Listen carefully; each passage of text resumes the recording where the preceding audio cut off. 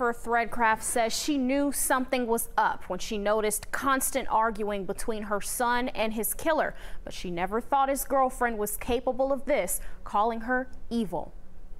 The call a mother never wants to receive. In the middle of the night at 1:25, Mommy, come quick. I think Tavorris just got hit. I heard a big kaboom when I went by a van. Especially not from her son's girlfriend. Jennifer Threadcraft was holding on to hope that Tavorris was clinging on to dear life after a hit and run. But it wasn't that simple. Jennifer said she knew something was wrong when she tried to reason with the couple earlier. Y'all